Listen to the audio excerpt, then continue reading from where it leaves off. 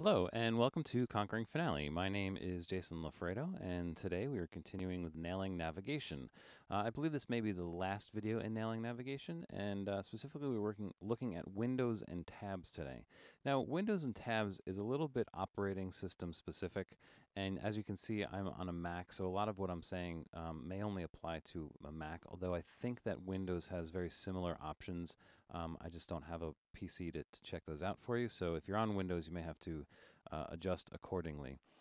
As far as Mac is concerned, what I'm about to tell you will apply to any operating system after Sierra. So that's right now, that's only Sierra, High Sierra, and Catalina. I'm currently on Catalina, so this will work for me here. But before Sierra, a lot of these options are not available. So what we're really concerned about is the options in the window menu. And as I mentioned, a lot of this is operating system specific. In fact, these first 5 or 6 options are pretty universal to the Mac operating system. So let's move down a little bit further and look at the score manager first, which has the key command option, Command K. And we will be in and out of the score manager a lot in our usage of Finale, so just be familiar with this.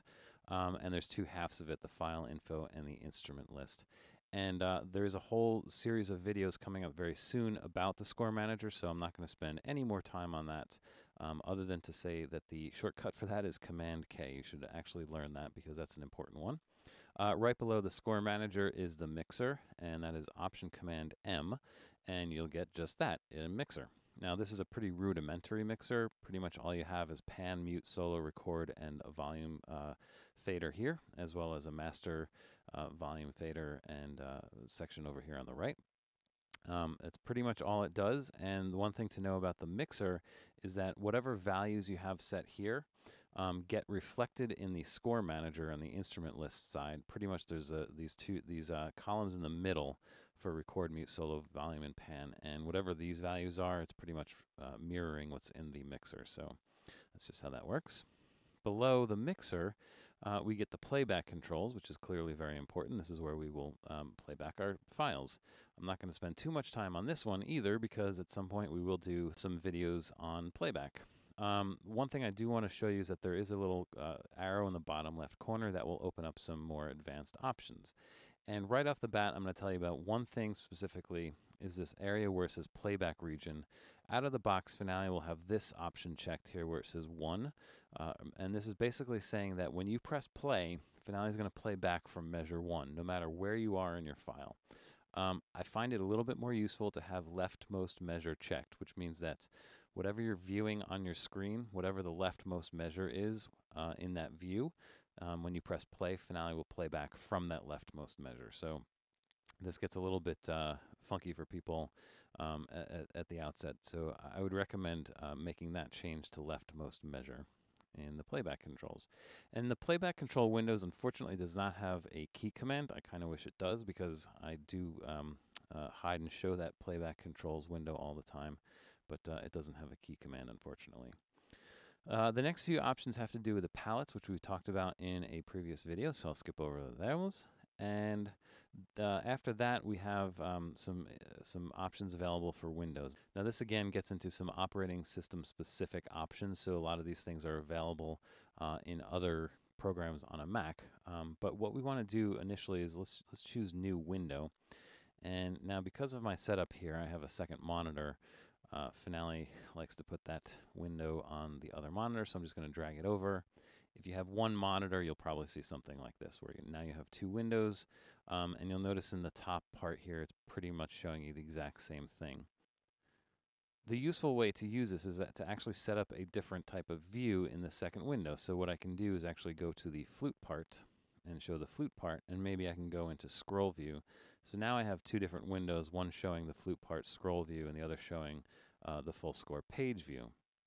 And then from here, there's a few other options that are available to you, including tiling the windows, which will just put one above the other, and so you can kind of see both of them at the same time. And actually, for now, let's go to scroll view in my score as well. The other option is to cascade the windows, which will just do just that, so you can kind of find a corner of them and click them individually. Actually, let's go back to that tile windows briefly. And one of the neat things about having two windows open like this is that when you make changes in one window, if I add a note here in my flute part, you'll see that it gets reflected in the other part as well. So they will dynamically update. If I delete that measure there, it gets deleted here as well. So that's kind of nifty to deal with.